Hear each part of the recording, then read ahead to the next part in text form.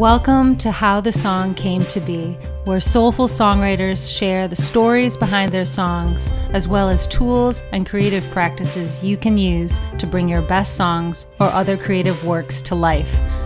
I'm Anneheaton, your host. In my experience, I can set up a place to write and get on and I don't write in it. I set up an entire room to write in so that this will be my writing space.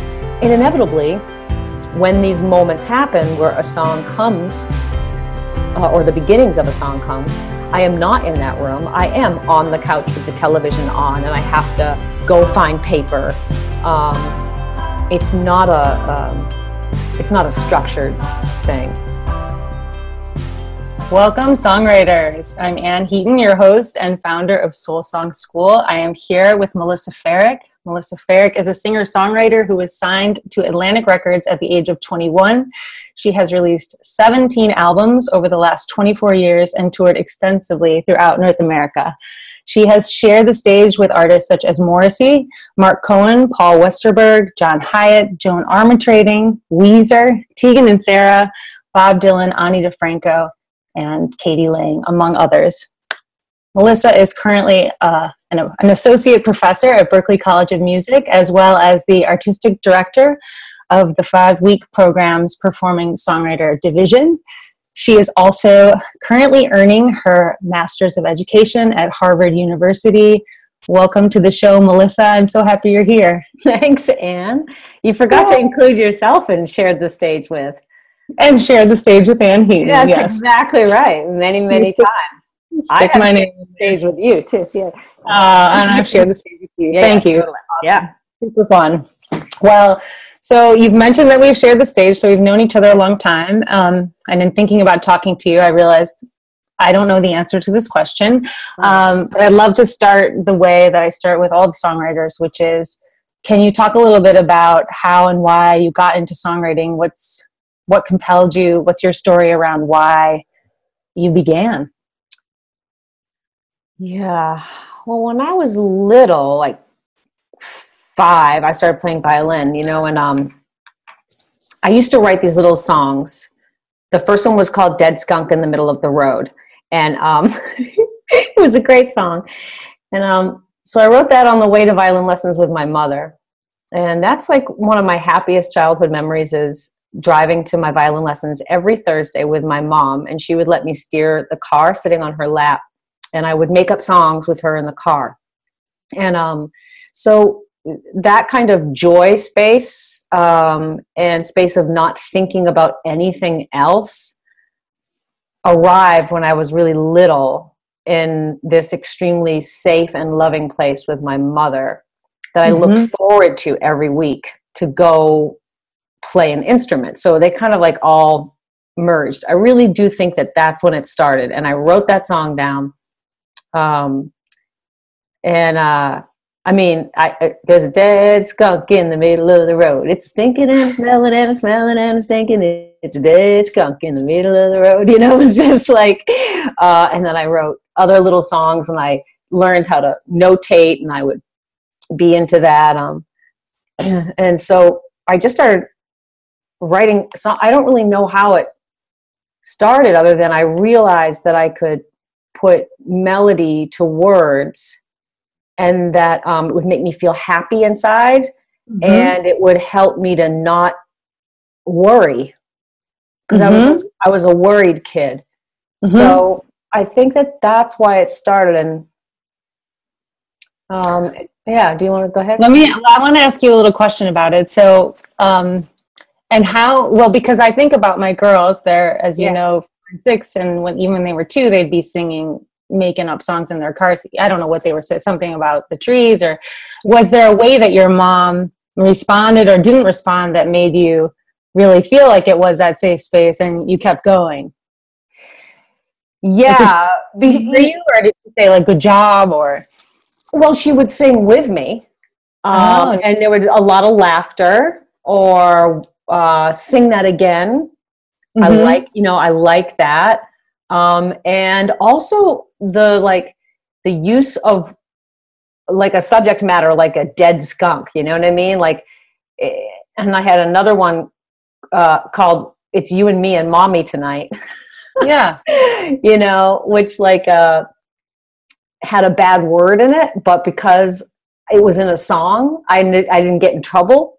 Oh yeah. You know, so like I was allowed to say things that I might not have said.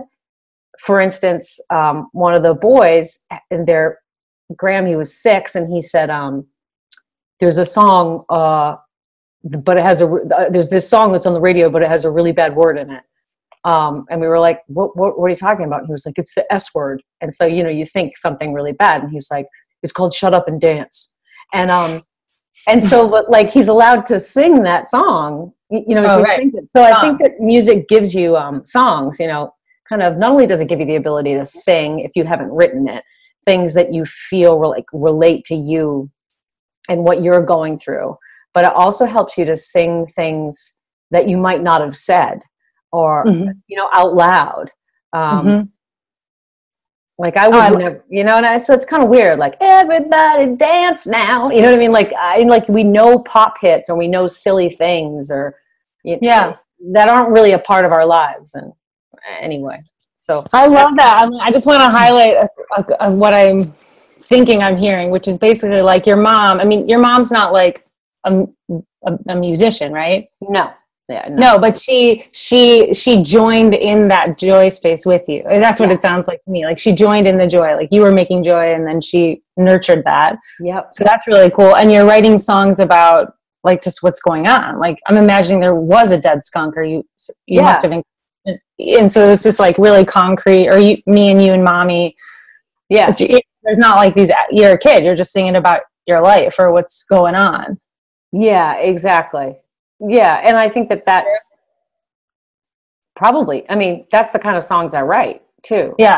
You know, so I don't, I mean, I know your girls, so I know that like they're really, really creative. Like I wasn't the kind of kid who, like Johnny, the little guy, like he sings about things that nobody knows what he's talking about. You know, like it's like you said, when like you're talking about Johnny, you're talking about your son. I'm just clarifying. Yeah, like a little, like, you know, like that there's like the dragon in the clouds and the trees, you know, in your stomach and then ha ha ha ha ha. It's just like really fantasy oriented kind of thoughts, which I didn't do. So I think I actually that would be a really fun thing to study, which would be, you know, songwriters who like us, our age or older, and look at their like very first pieces of work and see if they were, you know, narrative or if they were third person oriented or if they were fantasy oriented. Like I wonder what Tom York's 5-year-old songs. Yeah. What that lyrical content was like. Well, I'll have to call him and ask him. Find out on tomorrow's interview. No, you never know. So I want to know that too. I know my first song was about cotton candy ballet lessons and carnivals, I think. See, that's interesting. I was just trying to gather everything that was a happy place and throw it all in one song. All in one song. Yeah. Yeah, but it didn't go well. Like I performed that. I've probably already said this, like, but this is a story I tell all the time. But I performed that at a Montessori school for our teacher during circle line time, where it's time to share a song. And she was like, does anyone have a song to share? And I was like, oh, because I had just written the song about cotton candy. And then she was like, well, oh, what would you like to share? And so I sang it. I was just like vibing out, just loving that I was sharing my happy place with everyone. And then when it was over, she was like, can anyone please share a song we all know? Oh no, that's like the worst thing I've ever heard. And I was like, then I didn't write a song till I was like 26. But anyway, see, that's not a good teacher. But that's why I love hearing about like what your mom did, and now that we both are moms, thinking about how we interact, you know.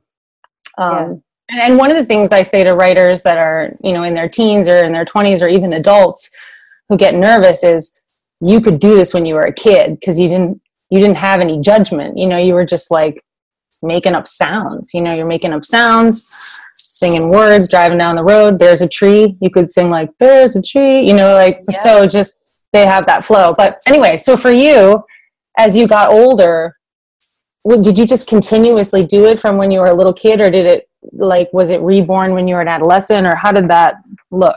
Yeah, I think it petered out there for a while.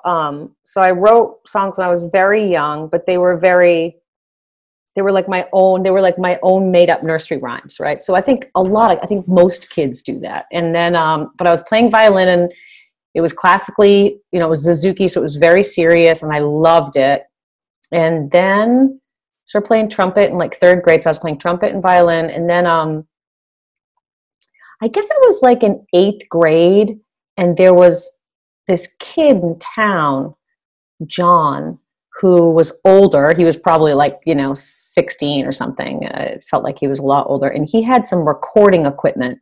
And I had written this song suddenly. I just suddenly realized that I wanted to write songs. I don't really know what happened.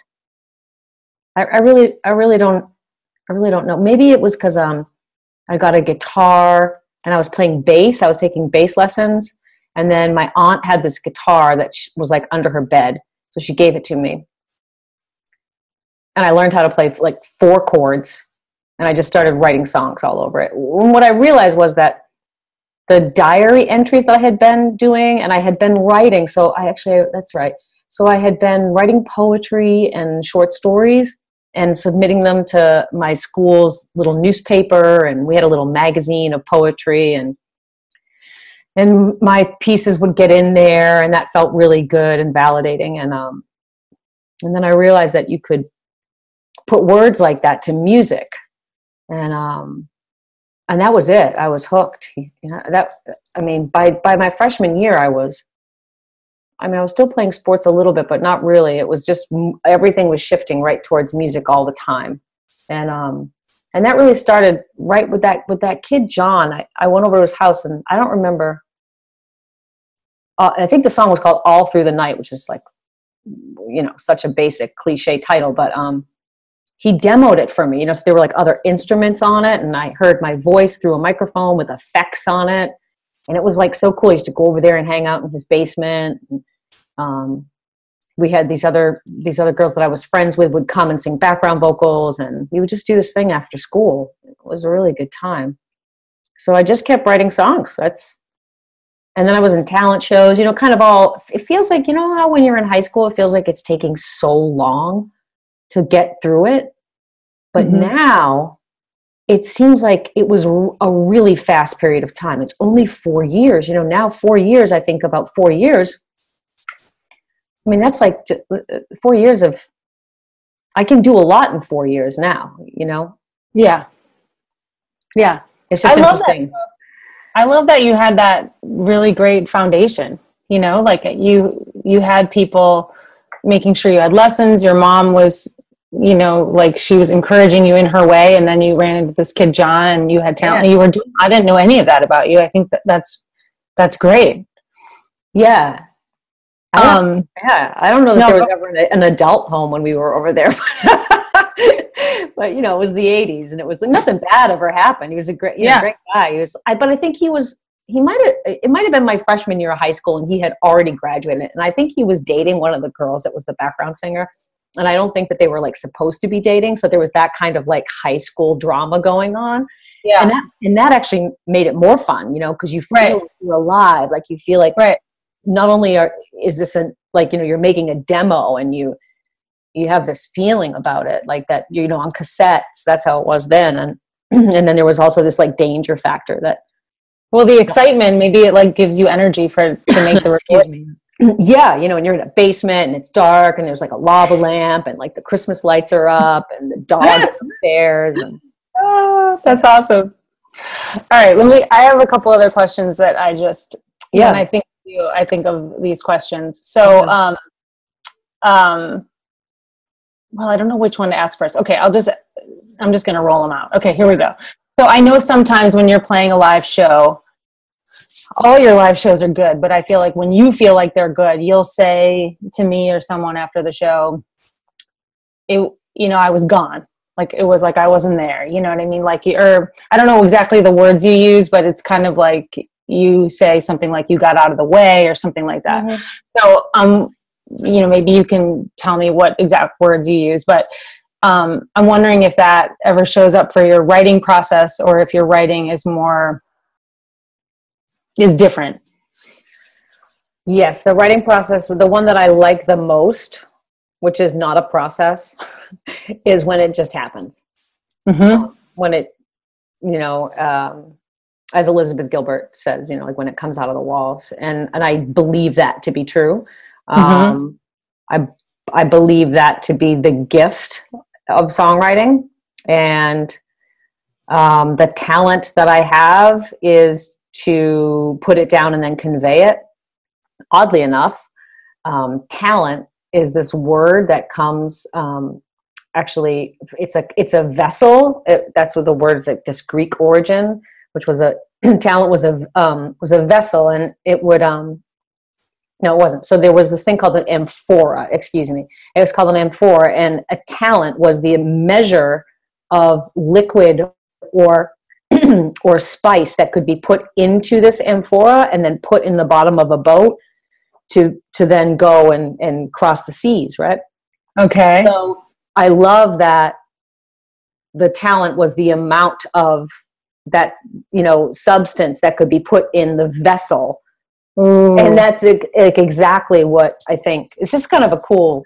Wait, so in other words, are you saying instead of looking at talent as something that you have or born with, talent could be looked at as something that you're willing to receive? Like, are you open enough to receive that song that's coming out of the wall? Is that what you mean? Yeah. And so if that's the case, if I think about that, if I think about talent and me as my body or my soul as the vessel, maybe a combination of both, my spirit and my physical being, then the amount of, what is a talent? It's a talent back. It was an actual amount, it was like a yard or however much, I don't know how much it was. But, so depending on how I'm living my life, I mean, this is very heady and very esoteric, existential, but, depending on how I'm living my life, I feel like that reflects,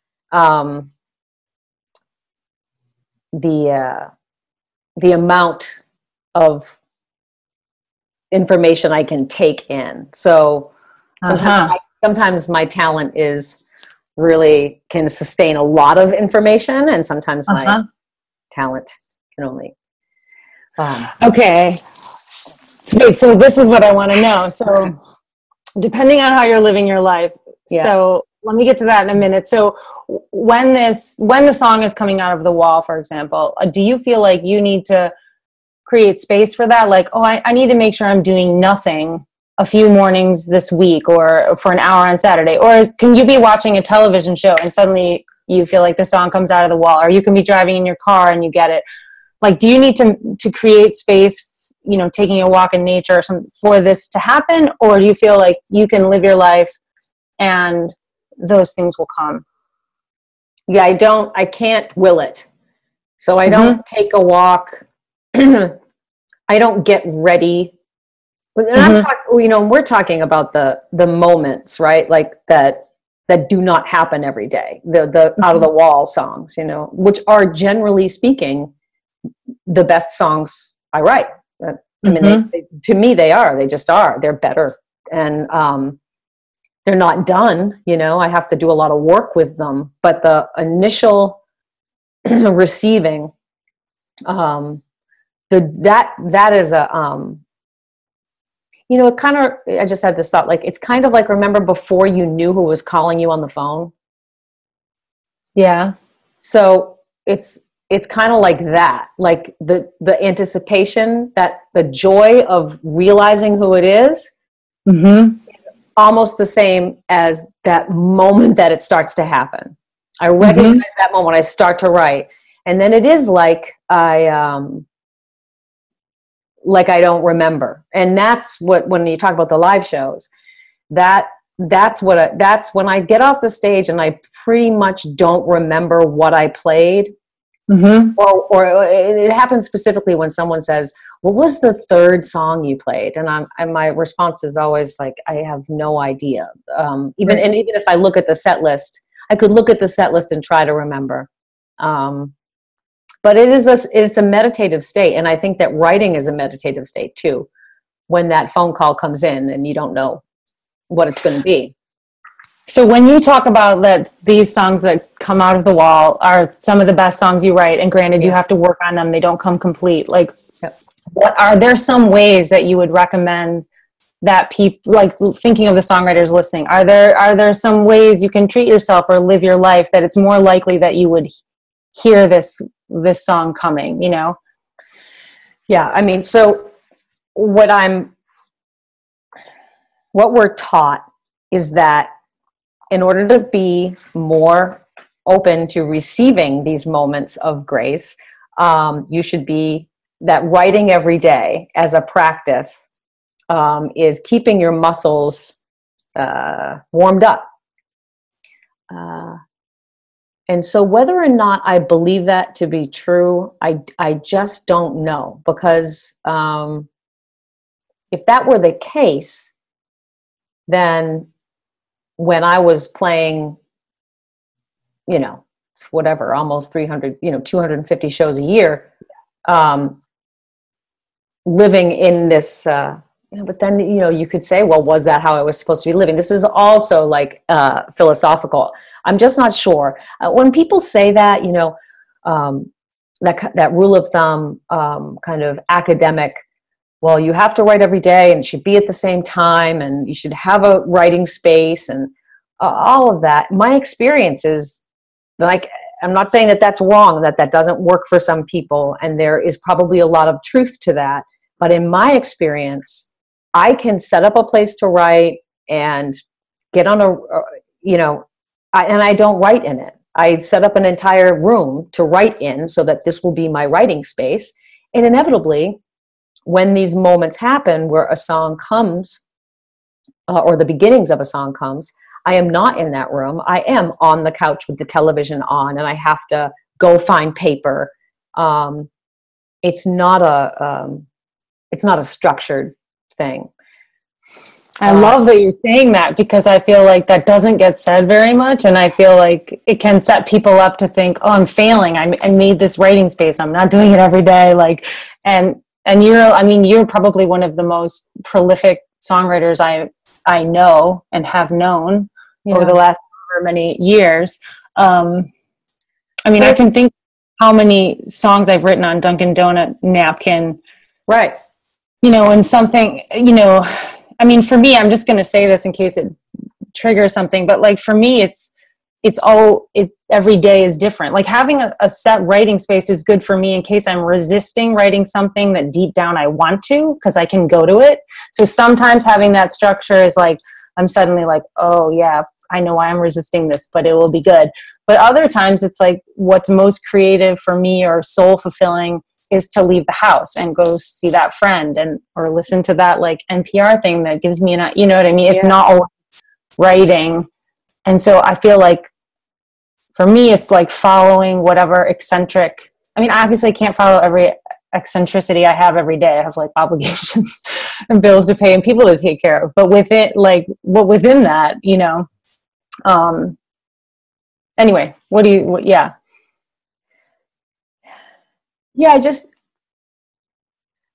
I think I think it's just so individual. I think that there are athletes who need to have, wear the same socks and the same hat, and you look at a baseball player, or an Olympic athlete and the kind of training that they do, because being a performing songwriter is a sport. It's a sport. So I do think that live show playing is definitely something that I had more stamina. I got more stamina as far as like doing it night after night after night after night. Mm-hmm. However, the quality of the show didn't get better because there was no time to reflect So it's this balance of overworking. And so I think that that's true of writers as well. So I think it's really important to have time to collect information, feelings, all that. Notice the world, notice how you're relating to the world, how the world is relating to you. In the same way that I feel like I'm a better live performer now, even though I don't play as much. And I think I'm a better writer now, even though I'm not writing as much. And I'm not afraid of the not writing periods anymore. I went through one that I was very afraid during, which was in 2009 after I put out Goodbye Youth. I put out Goodbye Youth in 2008, and I didn't write until I wrote the album In the Eyes of Strangers, which doesn't seem like a long time, but that didn't come out till 2010. And so I didn't write for basically all of 2008 and all of 2009. At the end of 2009, I just started writing. I wrote like a whole record in like 2 months. So what happens to me is, I really do believe this to be true, which is that I think I have to get, and this is just how I am, I have to get like so full that I can't put anything else in. When we talk about, the talent as a measure of units. So, and then I just can't put any more in, and I have to let go. So it's either that or I'm empty and stuff comes in. I'm not really sure that there's much of a difference. I think that it's either I fill up, and I can't hold anymore, so I have to release in the way to then either fill up again or be empty to receive more. I think that that's the way it rolls for me. And sometimes that takes a year. Sometimes that takes a really long time. I mean, I have like maybe 6 things that I'm writing, but I'm just working on them. They're pieces. They're not, I haven't had a moment song come at me. What is it? 2017 since 2015. So, and I'm totally okay with that. Yeah.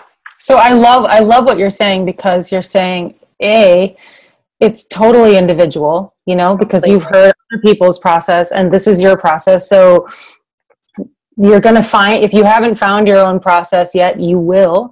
And even when you find it, it may change. Yep.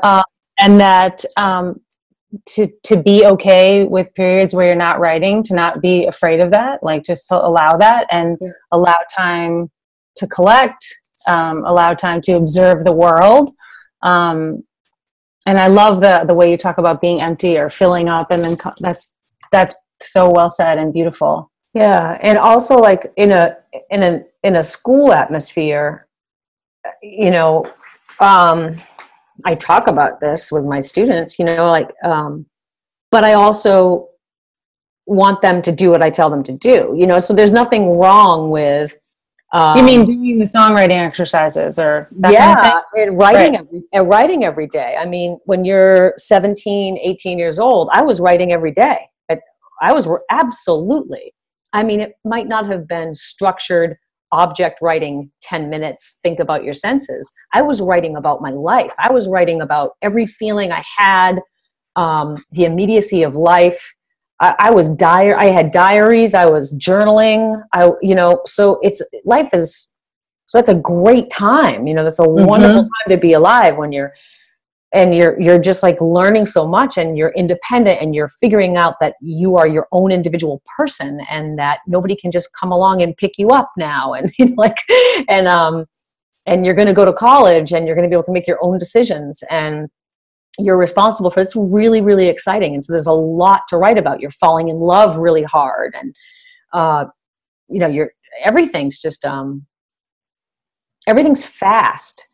And there's a beautiful, you can hear it in any artist's young albums, that angst of youth, that comes across. I mean, there's usually a lot of anger. There's usually a lot of first person stuff, a lot about themselves, about relationships, about,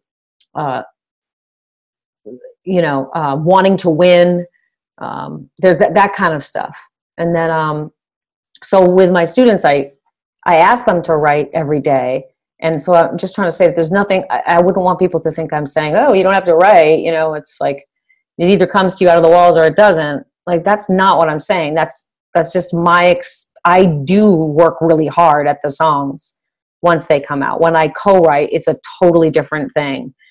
When I want to write a song that sounds a certain way or that has a certain groove, like I might hear something on the radio or love this, like, I've been listening to this Jeff Buckley lately and thinking about writing melodies like that, you know, different things that get on my mind. Then I'm kind of practicing those things. But that reminds me of the book, The Artist's Way, which is a very famous book that everyone kind of copied after that came out, Cameron's book. So, you know, where you write every day. And those are wonderful things to do. And they're wonderful boundaries to set for yourself, whether it's, okay, you know, our semester is 16 weeks. So for 16 weeks, you know, just do this. You don't ever have to do it again, but just try it because it might really work for you. You might really love it. And if you try it and you know it doesn't work for you, at least you know it doesn't work for you.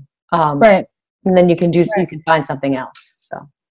Yeah. Well, I love when there are like structured environments. Like I'm somewhere for a week, like I'm going to meet with you and we have a day to write a song. Like that's fun. You'll get it done. Like you have this or you're going away for a weekend and you're writing. So you're showing up to do the work. But I feel like what's underlying what you're saying, you've been writing songs for all these years, is that you trust yourself and you trust your creative process. So right now in your life, you're a parent, you're a student, you're a professor. So maybe you're not like spending 4 hours writing songs. But that doesn't mean you won't write songs. Right. Yeah. And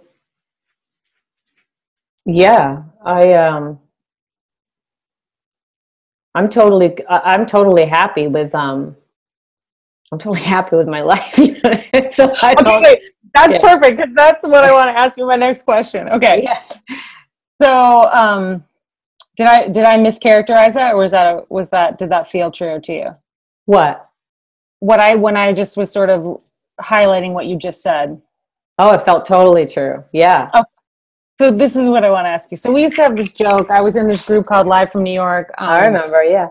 One of our songwriting friends, Teddy Goldstein, would always make the joke, but he was really just repeating a common belief that was like, you know, what are you going to do? Like if your life gets too good, you won't be able to write any more songs. You know what I mean? Your songwriting will suck. So just that idea that you need to have this, like, you know, terrible breakup or something happen.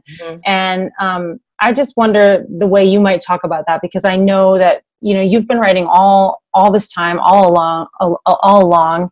And there were times, maybe when you were on the road, when it was hard and like lonely, you're out there playing for months at a time. You're not maybe able to connect with people in a really deep way. And then now you have this, you know, such a rich, full life. You're more grounded in Boston and like you said, I'm really happy with my life just now.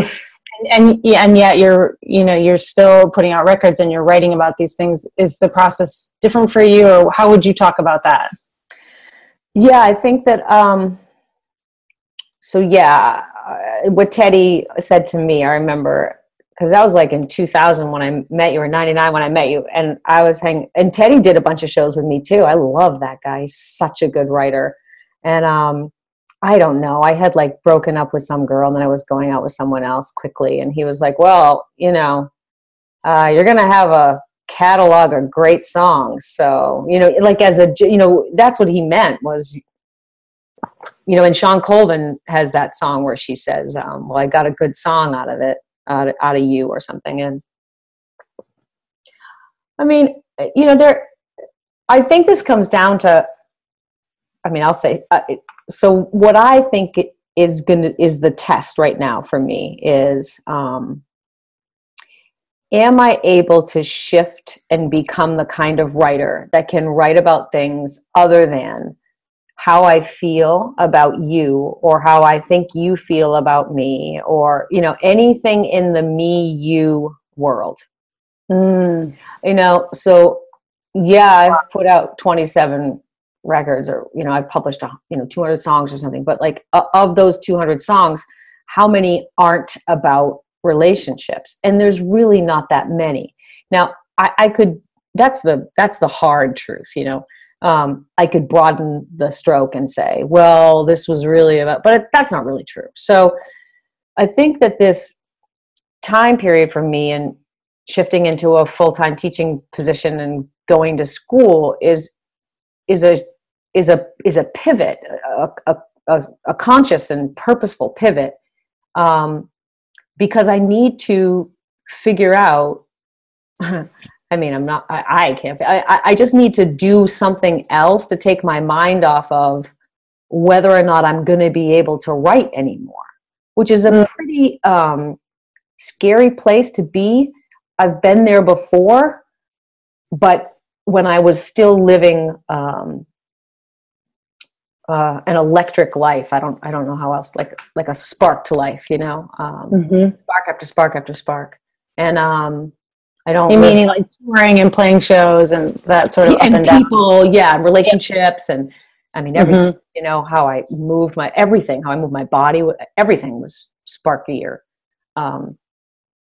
So I feel good to be less kind of, you know, constantly lighting a firecracker is kind of how I think of it. You know, there's like only a period of time and then it goes up.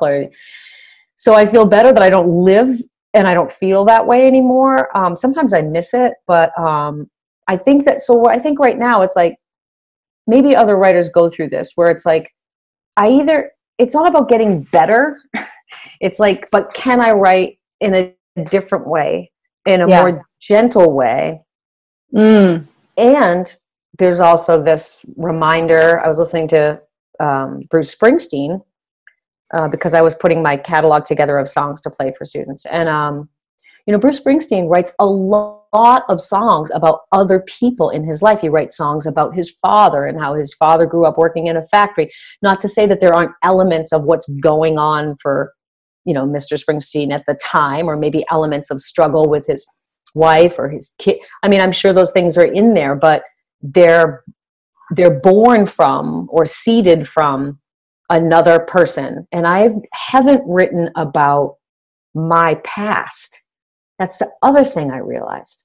That I've never written in my life as Melissa Ferrick, I haven't written songs about before I was 20.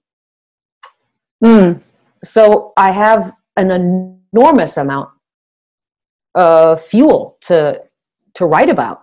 And this gets to, you know, that we have to be, you know, the other thing that you hear all the time, which is like, you have to be willing to write the thing you're most afraid to write about.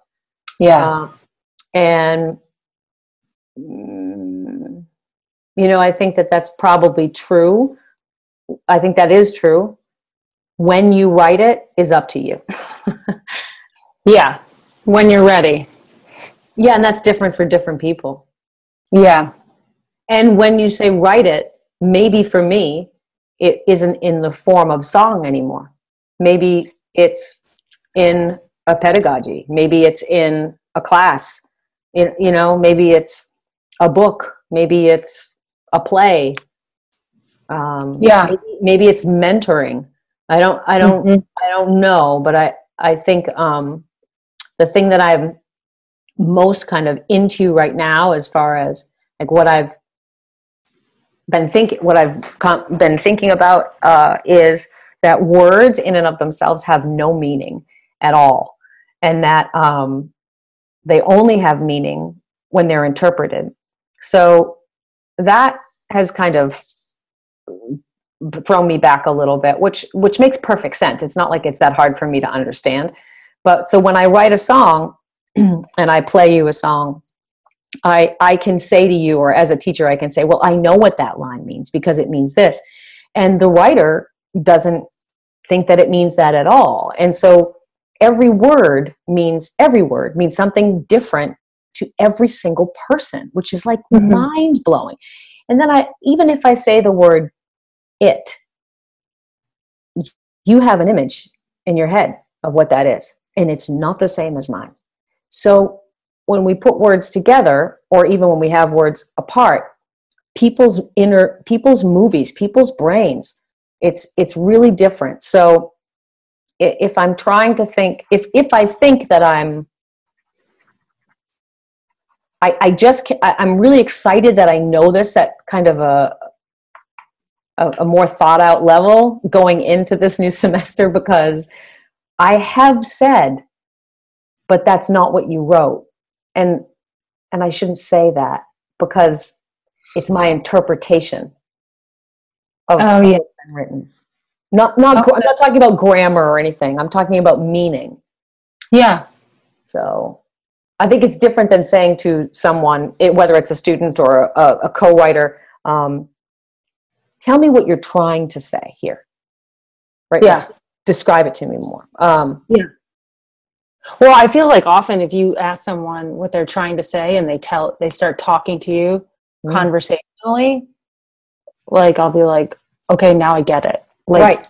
And I like write it down. I'm like, okay, you just said this. Right. And then give them their words. Can you put that in the song? But even so, like, of course I'm interpreting it differently. I mean, that you could geek out on that. Like, yeah, totally. We could.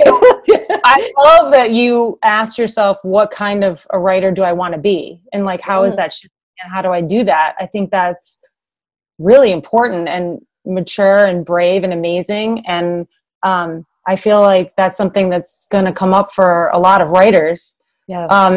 And one of the reasons I asked you about, like, you know, when you're happy, can you write songs, is because I know for me, I can get into a habit. Like if a song is sad or it's trying to resolve something I didn't understand, it keeps coming knocking. You know what I mean? It's like, it keeps coming knocking to be like, write me, resolve me. You know, I'm unresolved. Whereas there's this song about celebrating that I've had forever. I just don't finish it because it's about celebrating, and then I just go play. You know, and I'm, you know, so I have to. I don't know if you approach happy songs, you know, if they need to be written. You know, so that's my experience with that. Like I don't actually, like, I have to ask myself, Anne, now that you're saying, Anne, how do you want to approach this so that you can actually share it? Because it may not come knocking as much. Right.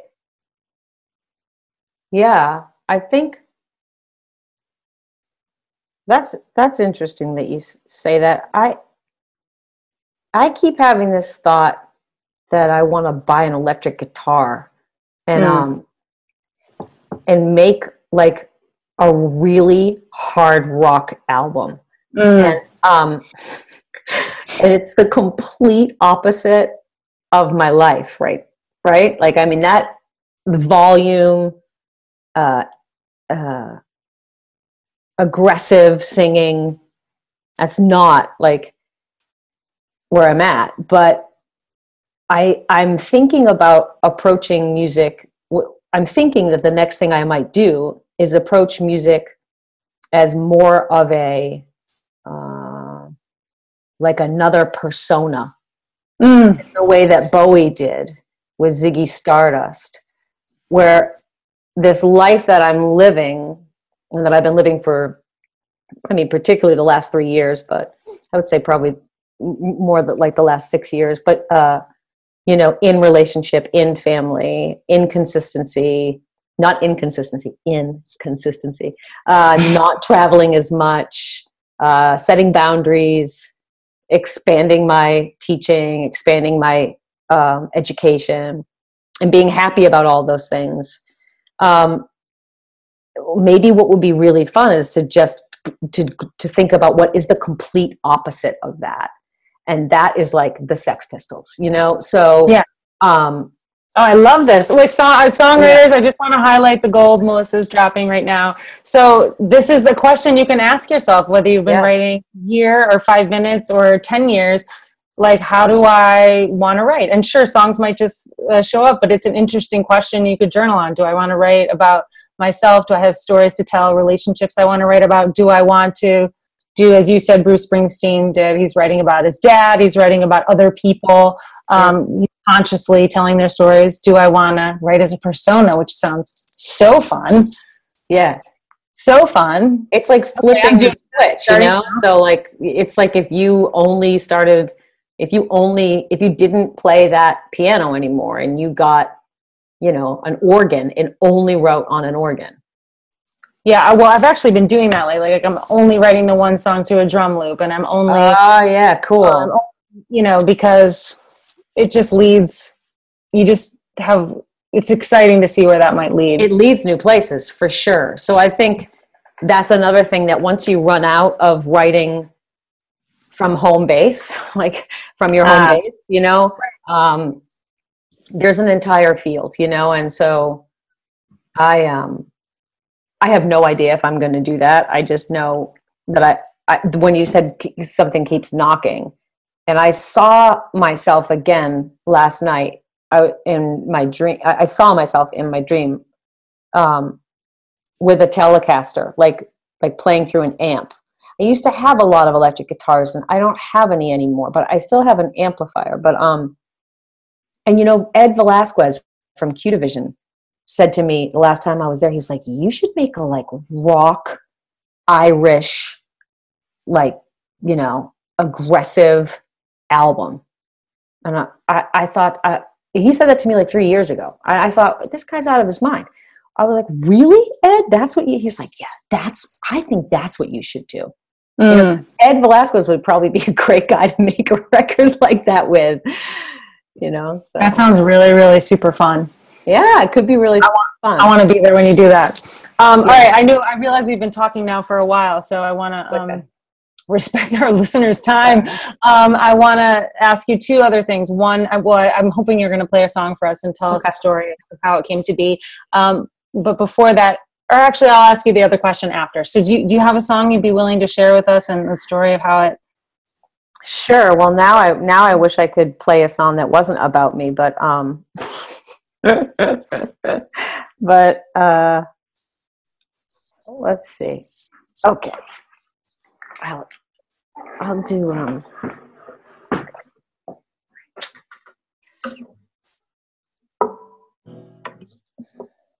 I want to play Careful. Is that okay? Or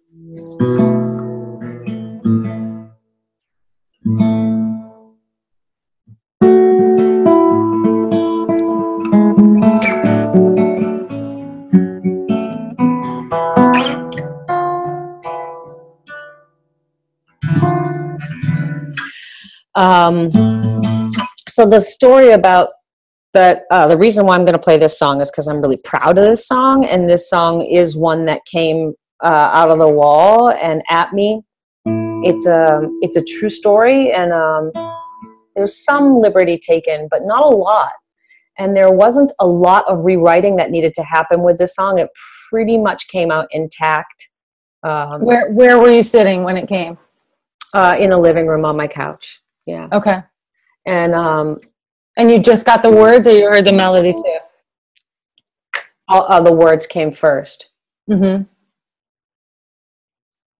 And the chords, actually, I was in the tuning for a song called, do you want me to tilt this down a little bit? I was in the tuning for Still Right Here, which is another song of mine. Yeah. That goes, the beginning.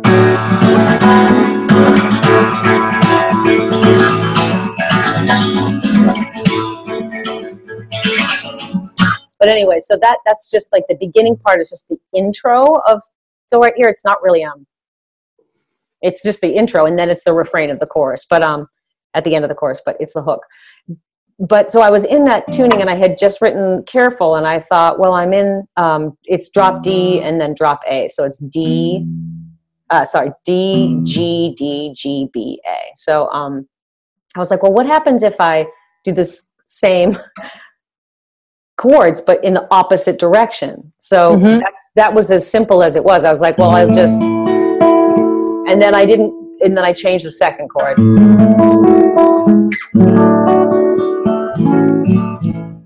And I didn't know that I could go. And so I liked that, and it sounded like something I hadn't really done much of before. And the second part was that I had just watched the documentary on the discovery of black holes. And anyway, it was described as the discovery, the moment that a black hole happens is like when stars collide, and when two stars collide, they create a black hole. And it was described in the documentary as the same, that it was so beautiful. And it was this moment that whose beauty and depth and massiveness basically could only be compared to the moment when you fall in love. And I thought that was amazing. And I wrote it down. I was watching the documentary and I wrote that down. So I thought I want to use that later. In the bridge of this song, I wrote, and it has a reflection of that, or kind of a tipping of the hat to that idea, because my friend and her husband were going through a very, very difficult time. And he was an addict and he had relapsed, and she found him. And he got help and he got better. But I watched her go through this struggle and helped her, and as a friend, you know. And so that came to me because it felt like, I don't know, it just reflected the black hole thing. So anyway.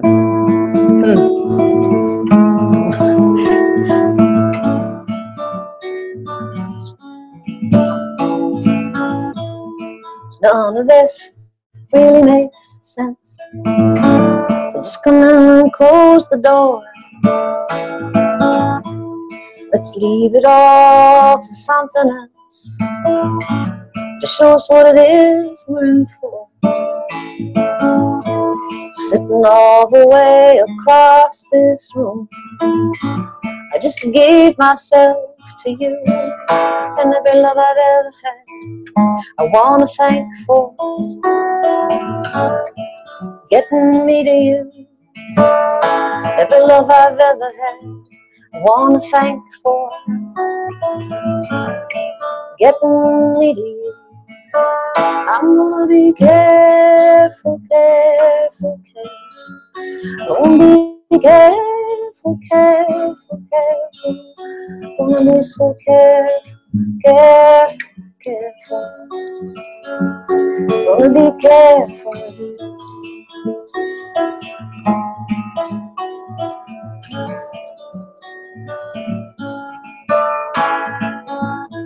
Cause it's out of nowhere, it's got me hooked.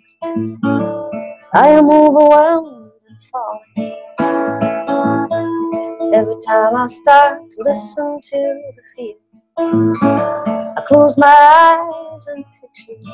I'm gonna let myself sink right down in to the safety of your voice. And I'm gonna let I wanna thank you for, sorry, getting me to you.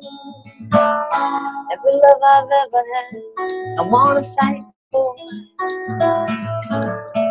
getting me to you. And I'm gonna be careful, careful, careful. We'll be careful, careful, careful.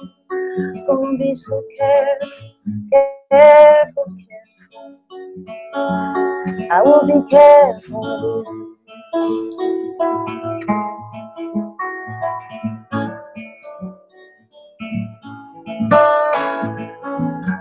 Cause we have both been broken by big things, been planes up there circling.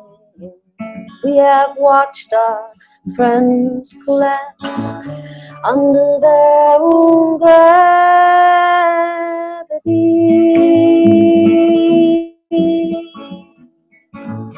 Careful with me, please. Careful with me, please. Throw back your head, open up your hands. Come on, baby, laugh. Let's not let our future down, wandering around in our past.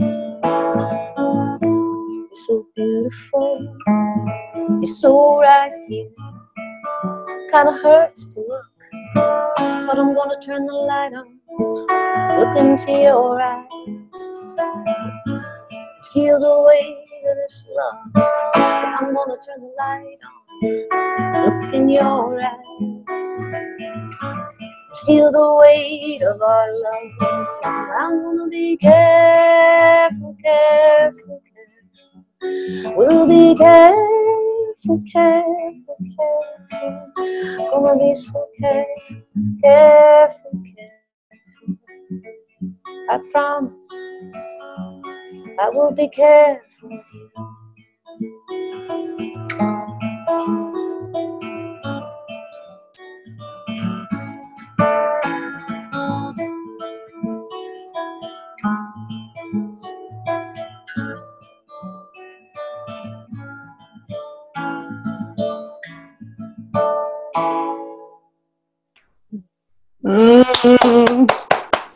Thank you so much, Melissa. I love that song. Thank you. That was so beautiful.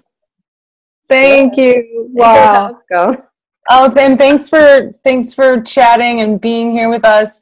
One last question before you go. Any parting advice for songwriters, if there was one thing that you would want to impart or share? I guess just that every song is worth it, you know? Like, don't worry if it seems like you're writing the same song over and over again.